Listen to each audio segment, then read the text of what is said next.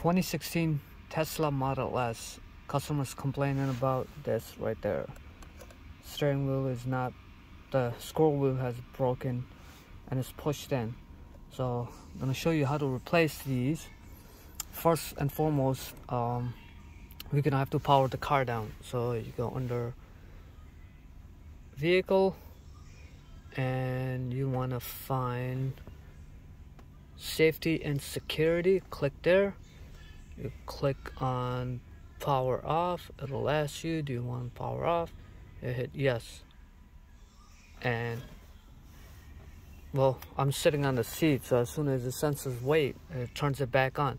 So let's try it again. So let's go under safety and services, power off. Let me move out of the seat. Okay, car's power off. Now you're gonna go in the trunk and isolate the car because you're taking an airbag out. To get to the battery, the 12-volt battery sits right here, and it's a high voltage loop. So we can disconnect the battery and disconnect this. So we're gonna take the panels off. It's pretty easy. You pop this out, you pop that out, and you pop that out. So pop this panel out, pop the upper cover off. Now you're gonna take this out. To get to this, there's a drain hose. You're gonna pull these down. There's another drain hose, a smaller one right here. Pop that down, and there's 1, 2, 3 clips. You're gonna take those out.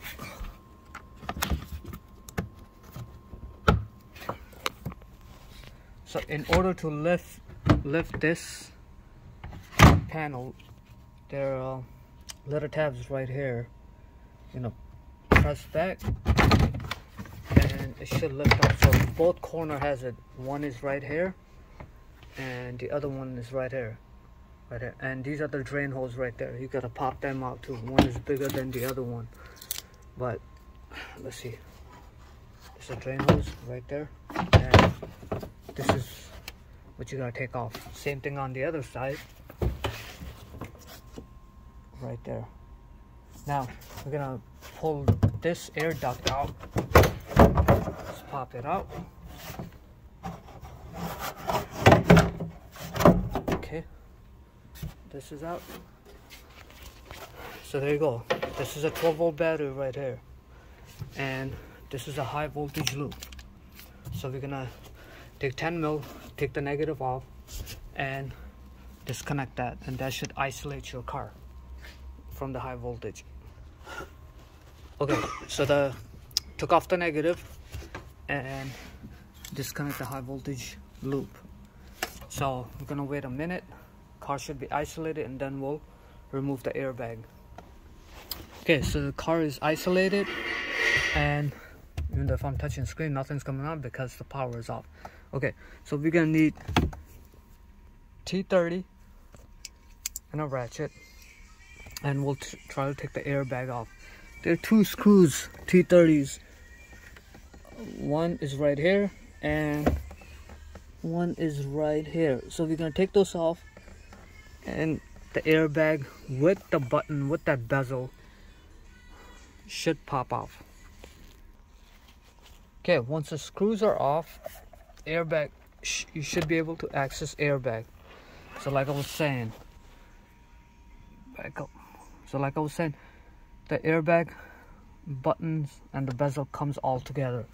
These are the bolts that you gotta take them out. These are T30. One is right here, and one is right here, as you can see where my index finger is, right there. So you gotta take them off, and then you disconnect this connector and this connector, and you should have the whole assembly in your hand. So along with these 2 connectors right here, 1 and 2, one goes right here, one goes right here. I'm gonna take this connector off too. That is for a heated steering wheel. So disconnect that, and you should have the whole assembly in your hand. Okay, so I have the steering wheel in my the airbag assembly with the buttons in my hand, and that's what it looks like. So if you want to go farther down, and if you want to replace the steering wheel, or you have to take the steering wheel off for some reason, take this Allen bolt off and steering wheel should be off. But before taking it off, make sure you mark where you taken the steering wheel off from, so you can realign it back where you took it off from. Next, I'll show you how to take these out and replace the buttons. So you gotta take one screw out here, take this off, and there's another screw right here, and same thing, one screw right here, and the other screws right here. Once you take it off, there's a little tab right over here. You pull that back, and these button assemblies should pop up. So you disconnect this logic connector right there, and this little connector as well. Same goes here. This logic connector needs to come off. And to get this off, show you what I did. So these are the tabs, and if I can get this out of there, and there's a tab right there where, yep, right over here. You push that back and this pops out. So there we go, just took it out. Same thing, two connectors, and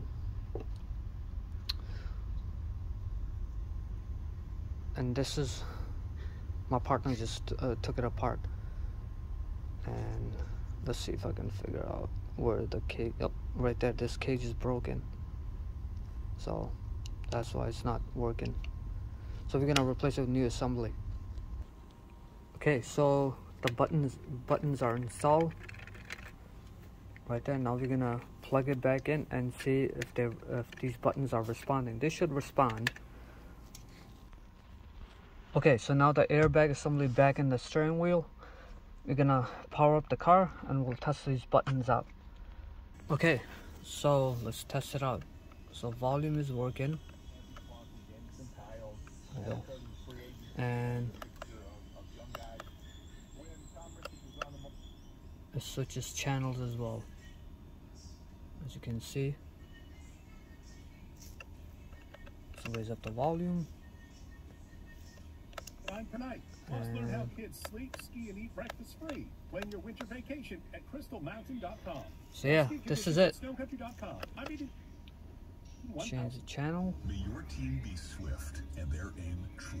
May the refs be forever in your favor. And there you go. May your team be swift. Well, this is it. So we finished with this car. Hope you guys like it.